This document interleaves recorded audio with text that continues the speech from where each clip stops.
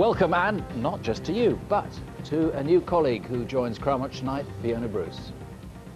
Since Jill's death, we've all been determined that we would take our time, that instead of trying to find someone who could fill Jill's shoes, which is impossible, we look for someone who could be themselves on Crimewatch, and here she is, Fiona. Thanks, Nick. I'm very aware that I'm following on from someone who has a special place in this programme and who made a tremendous contribution to fighting crime. I'm certainly going to do my best. It's a great programme, and what makes it work is you, the fact that you care enough to try to help. Tonight, with new evidence, you might be able to unravel the oldest murder Crimewatch has ever tackled. It happened 22 years ago.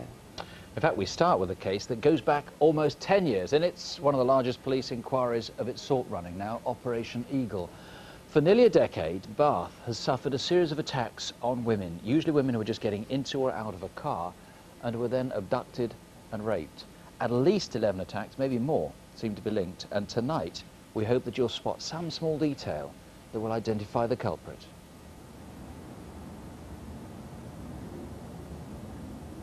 You're just in the wrong place, the wrong time. The fact that he held something at my throat was enough for me to do as I was told. I was too concerned that he would cut my throat. Help was down the end of the garden, but I couldn't get to it, and they didn't know what was going on.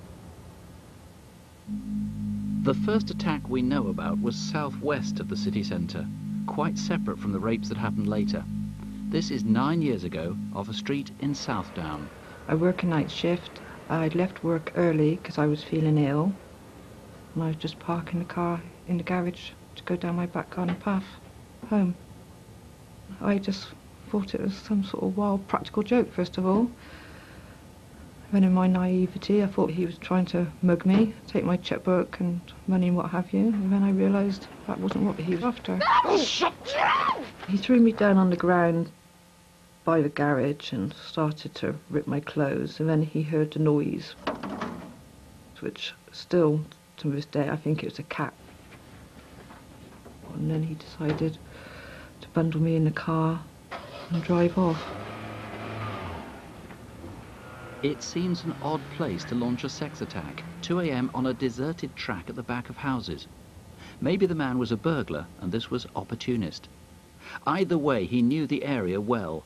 He drove his victim a short way out into the country to Coombe Hay Lane at the start of the Cotswold Way.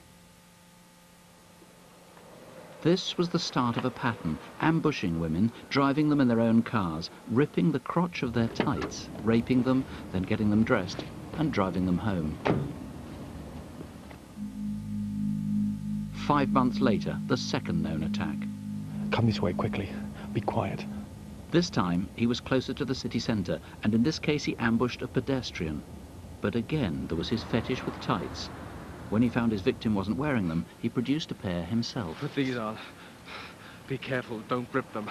His need was for him to rip the tights himself. Then nothing for 3 years. Was he in prison? Did he attack other victims who didn't go to the police? Start the car. Start the car! Late in 1994, he ambushed a woman as she parked her car in Bathwick, not far from the last known attack. He drove her in her car close to the university into the grounds of the American Museum. As with the first known attack, he took the woman home. Stay in the car for 5 minutes and don't call the police or I'll burn your house down. Does he come back to retrieve his own car? Or how else does he get home? Then another gap, almost 2 years. I won't hurt you. I haven't hurt you so far, have I? This time he's in Bristol, quite close to Bath, and he's ambushed a driver at 3 a.m. What was he doing in Kingswood? Visiting to burgle, visiting friends, or was he staying here? He drove his victim's car straight to Mangotsfield and Carson's Copse. He seemed to know the way, but not the way back. I'm going to lift your blindfold now. I want you to tell me where we are. Tell me how to get back to your house. And don't look at me. Here in Bristol is the only time the man gets lost. And he left behind another clue. The blindfold, a pink elasticated headband. Had he borrowed it, and perhaps the tights, from you?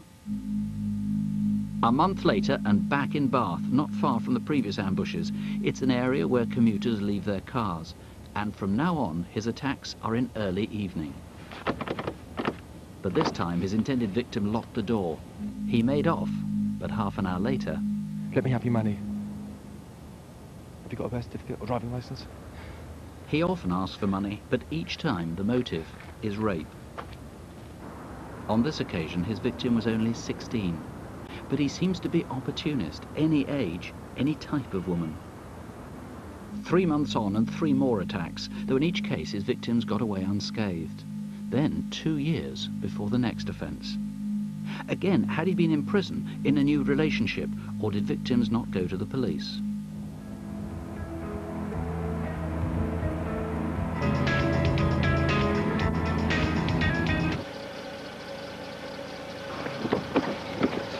Take your safety belts off.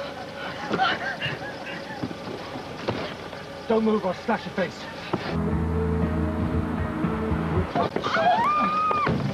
The rapist ran, but left behind a clue, a sun-faded baseball cap with the logo Batman Forever.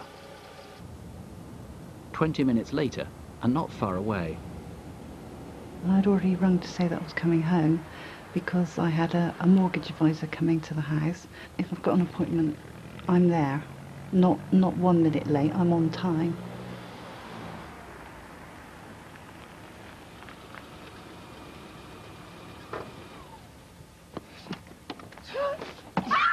Move over.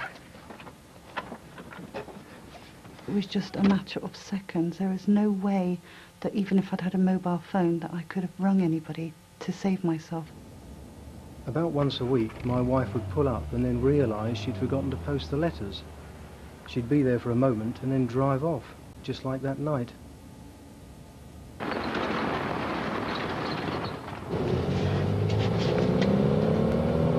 Are you going to kill me? Shut up. My head was working, but my body was floppy, as if it didn't belong to me. I had to try and remember everything. The guy had, I would say, quite a normal physique. He wasn't fat, and he certainly wasn't skinny or bony. He wasn't a hairy guy. Even though my head was squashed on his thigh, I couldn't smell washing powder or sweat. Really strange. Someone who was very well scrubbed. My car is really old. It does stall, and I couldn't get over how he drove the car as if he'd driven a Mini Always. Having taken his victim past Monkton Combe School, he changed his mind and turned around, now heading back into the country. After 15 minutes, he arrived back at the far side of the school. It's a remote spot often used by lovers, but in this case, it was rape. When the car did stop, he put a blindfold over my eyes. I couldn't see anything. I couldn't see down to see my toes. I didn't know what was going on. I was so scared, so frightened.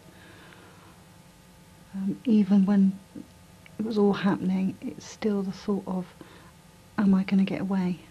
I had a watch on, and because the interior light didn't work, he used my lighter to look at my watch. I thought he was going to set fire to me because I could feel the heat, and I could hear him flicking my lighter. After the assault, he took a tiny road that even many locals barely know. Who do you know who's so familiar with Monkton Combe? As with the other attacks, the woman was taken home.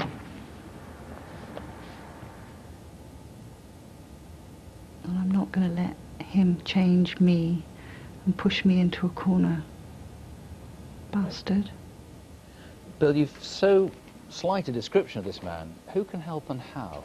Although we've a vague description of this offender, we know he's white, 5'8" to 5'10". He's approximately 30 years of age. What we do know is about his sexual behaviour. We know about his fetish for tights, the fact that he needs to rip the crotch.